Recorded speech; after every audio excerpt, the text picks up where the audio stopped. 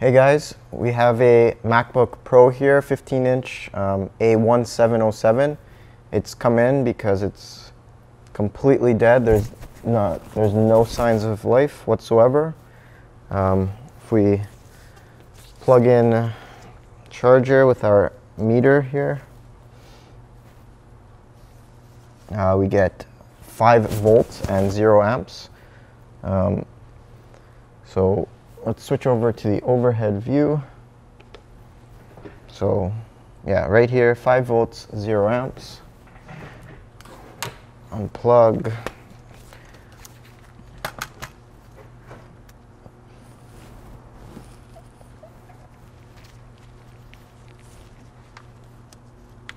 So we have the battery disconnected. We should be pulling 20 volts, but the machine is pulling 5 volts, 0 amps. So definitely something wrong with the motherboard. Let's start by taking the board out of the housing.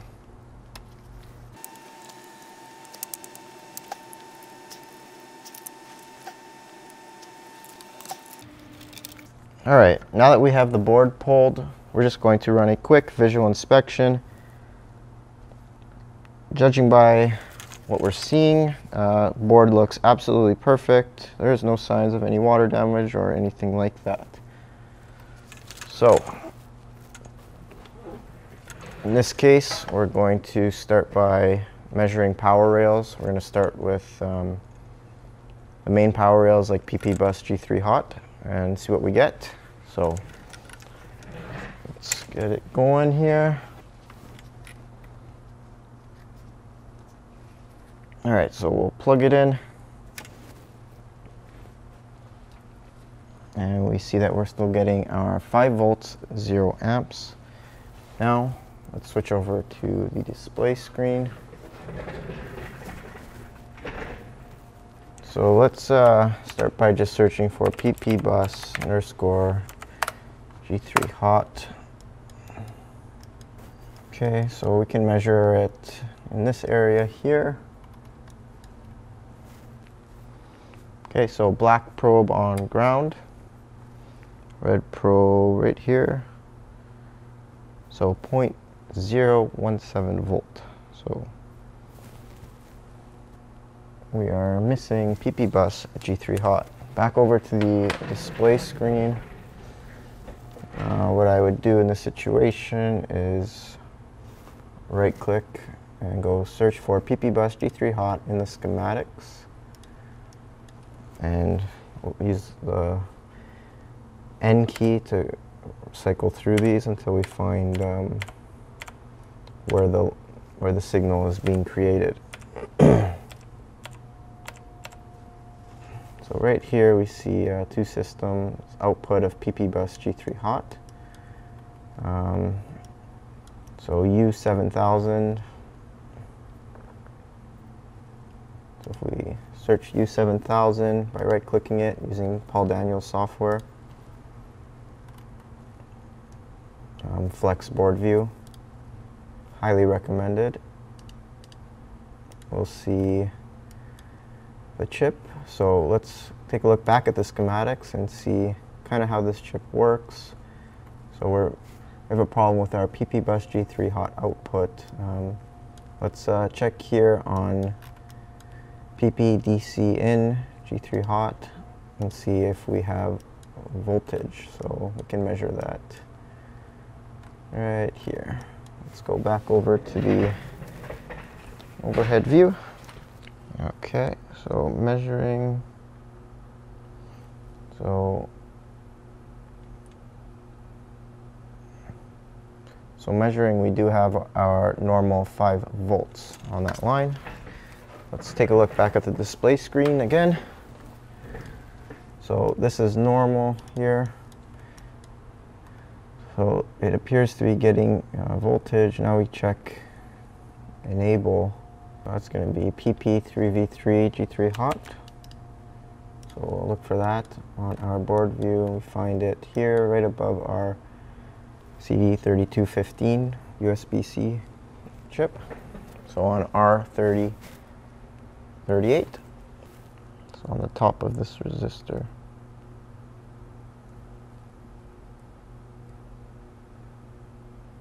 Okay, so 0 volts. Check the schematics. So now we're going to want to see kind of how this signal works and where it's coming from.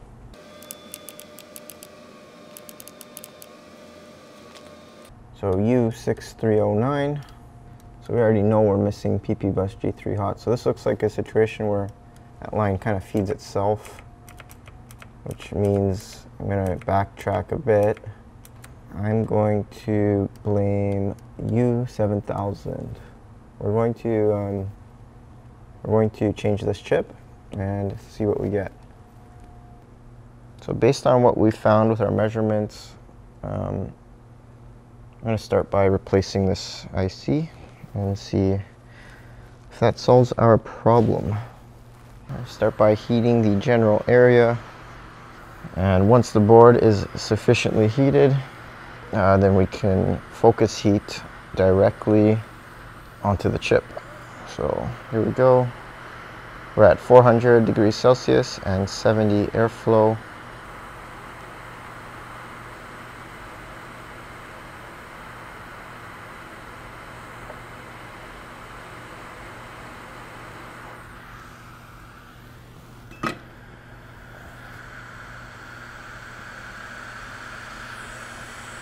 So I'm just going to put this chip aside in case that the chip is actually fine. That way we can reball it and reuse it at some point.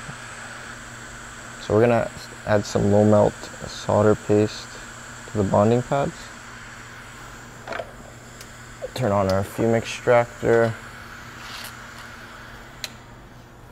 and grab our iron. And some flux.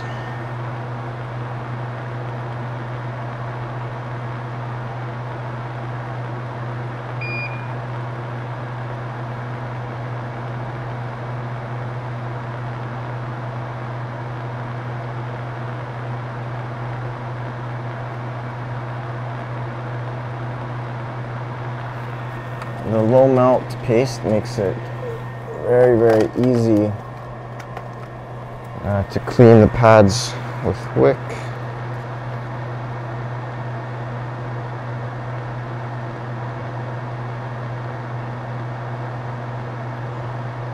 Not connected pad, so nothing to worry about.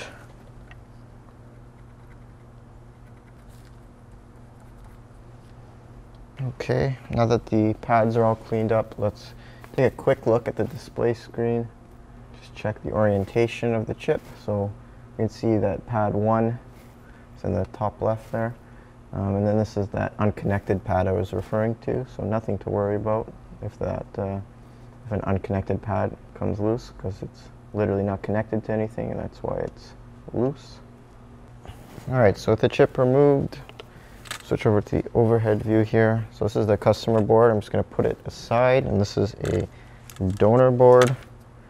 We're going to steal that ISL chip from here. So there it is. Let's pull it off.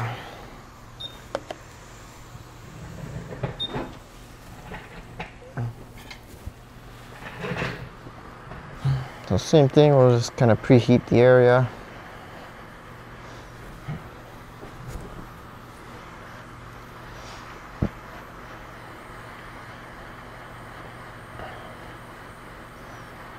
And then focus heat directly onto the chip.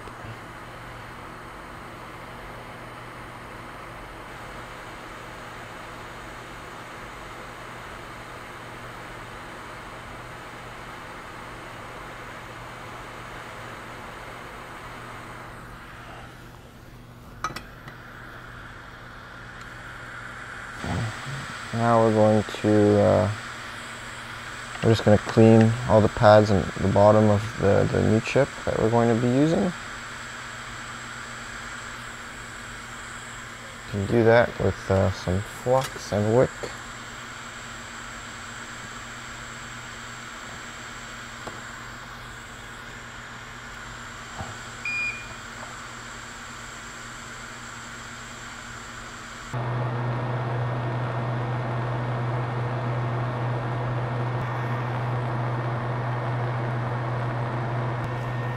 Alright, now I'll grab a stencil and we'll reball it.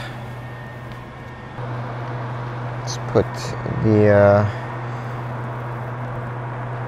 paper towel beneath the chip, which will help with the reballing. Just like that. Put our stencil on top. Okay, let's hold it down.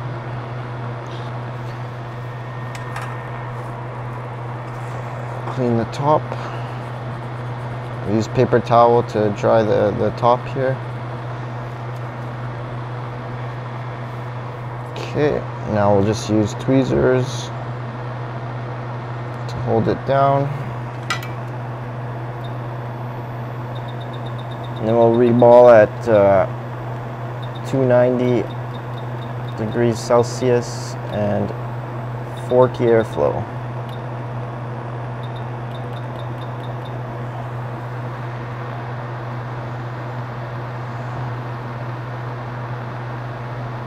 Preheat it in a circular motion.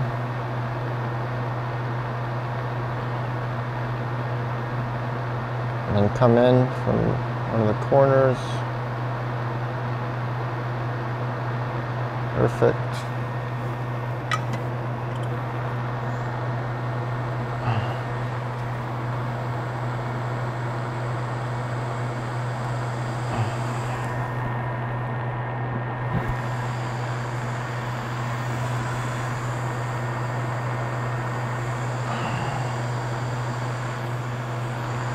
I'll just add a little bit of flux and reset each of the balls. Oops.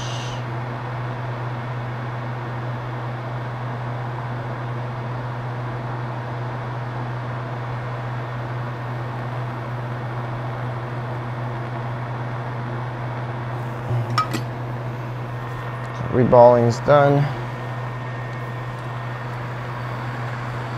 Grab our customer board back. And we remember that the orientation of pad 1 was in the top left.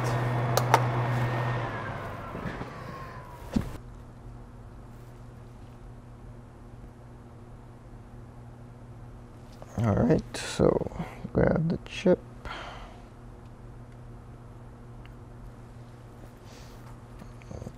Add a little bit of flux.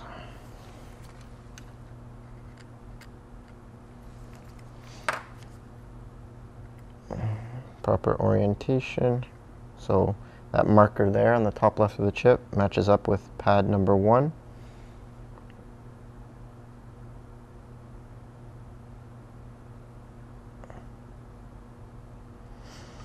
And since we've reballed with 183 solder paste, we can install this chip with less heat than we needed to remove it initially.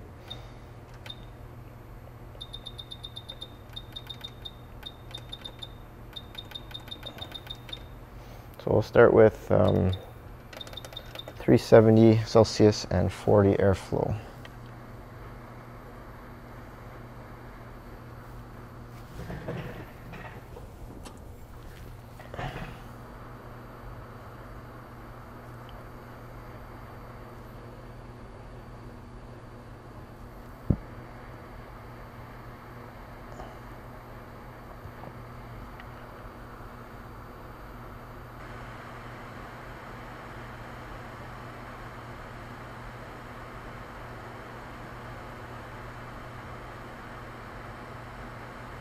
Watched it reset, which means it's successfully installed.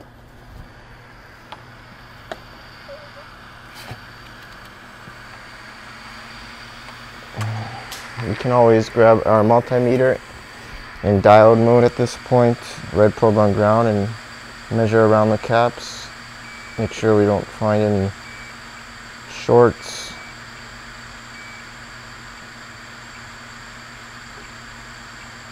Looks good.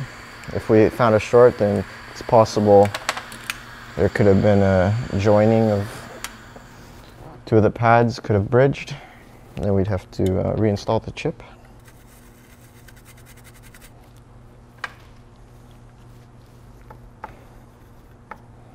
All right, so now that the chip is installed, we can switch to the overhead camera view, and we can test it out. So grab the charger,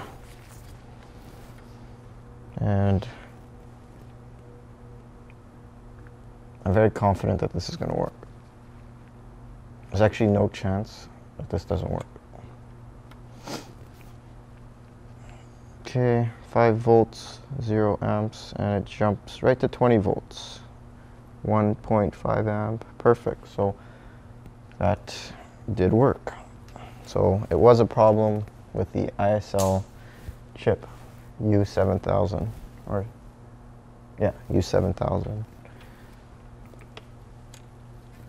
So this should be working fine now, judging by the current pole and voltage we've seen on the charge USB-C meter. I'm going to pop it into the housing and we'll do a final test and make sure we can get to the login screen. And then once that's done, we'll run a quick recap. So let's get it back into the housing.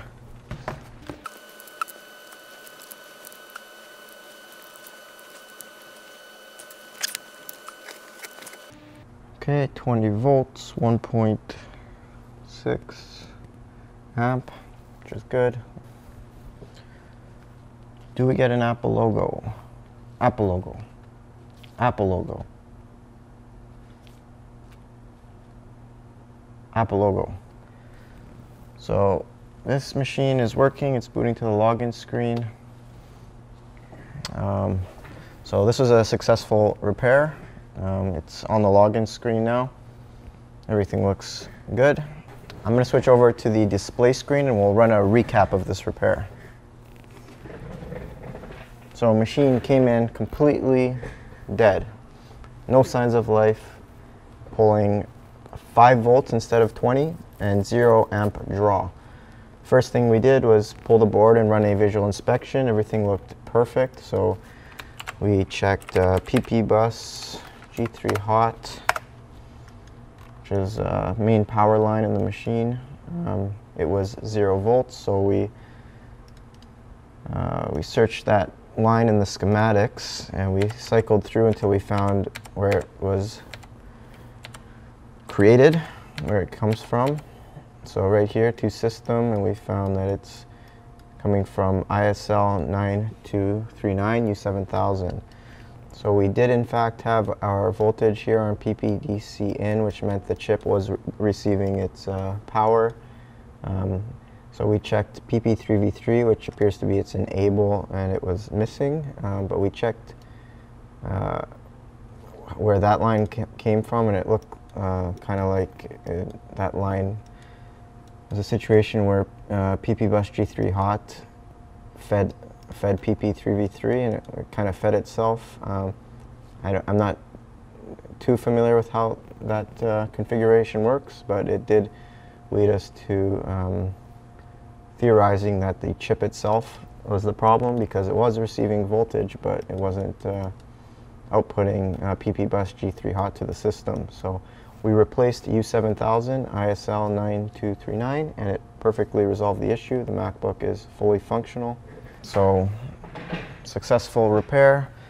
Forgive me if I look and sound tired. I've been actually working for, it must be 30 straight hours now, so I'm going to go straight to bed after this. Actually, I have to do one more job, and then I'm going to go straight to bed. If you learned something and you enjoyed the video, please like and subscribe, and we'll see you in the next one. Thanks for watching.